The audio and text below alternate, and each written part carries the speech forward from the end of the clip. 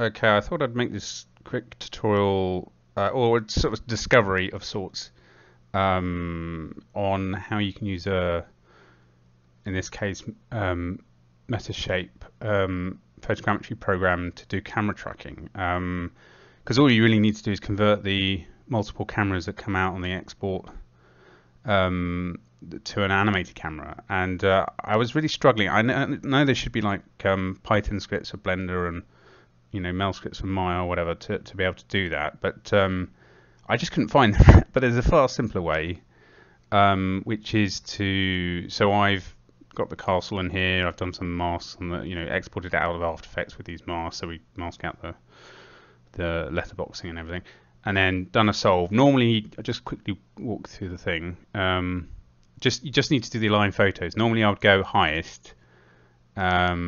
And I went on estimated as opposed to sequential, but normally I would do sequential. But if you get like bumps, if the cameras aren't correctly solved, if it's not a smooth row of cameras and it's wobbly and stuff, it hasn't done it correctly. So, and I found that when I did estimated, it seemed to do a better job. But normally I would go on sequential, right? And you want the last one off. Right? So it's normally like this, but because I'm doing it a second time, it's saying, "Oh, do you want to throw away your first attempt?" And also, if it doesn't do all the cameras, you can run it again, and it will do the additional cameras. So that's until it's done everything. So anyway, that's out of the way. So we've got this load of cameras and the rough point cloud, and this is all we need. We don't really need.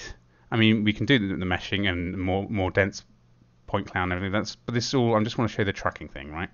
So all you need to do is go export cameras, camera.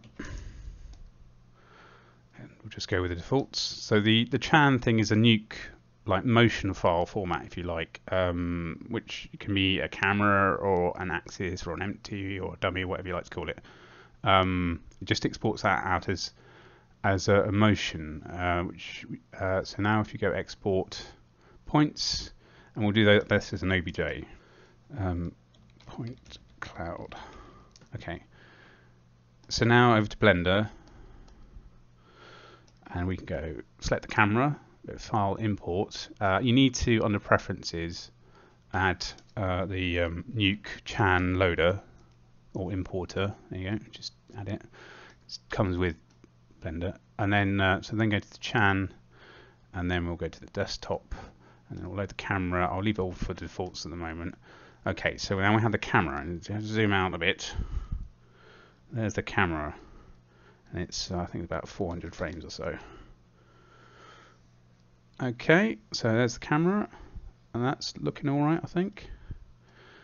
Get rid of the box. Go file import, OBJ, and I'll go desktop and point cloud import. Okay, so now if we look through the camera, we should see well, we would if our clipping distance wasn't so. Change that and let's put that to 1000. There we go. So now we can see the castle, right? That's looking like it's worked. But you need to check this. This is one thing that's important, is that it's correctly done it. I mean, it's a sort of automatic thing, really. There's not really much you can do if it hasn't. If you're using it for camera tracking, you need every frame to be correct, right? So anyway, go to, and this is the one here. Okay. And there you go. And what you can do, I think it's normally worth just messing about a little bit with the camera's focal length. So we'll ditch what the keys it's created, so clear, and just hold down Shift and just tweak it a little bit and just make sure that things are lined up best you can. And then what you can do is just go add plane, let's say. Where's that? Oh, that's pretty massive, the scene. I think I'm going to stop the video here, but that's the basic principle. But what you can do is just if you put snaps on vertices, and then you can just grab and stick that to a point there, and down to a point there, and something like that. See where that is. Maybe we want to try and do this one here.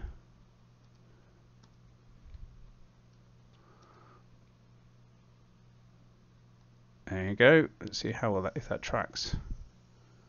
If I just disable the point cloud, you'll see it more clearly. But that's the basic principle. Oh, it's not quite on the right thing, is it? Might be helpful having two views up just so you can see that it has gone to the correct point in space.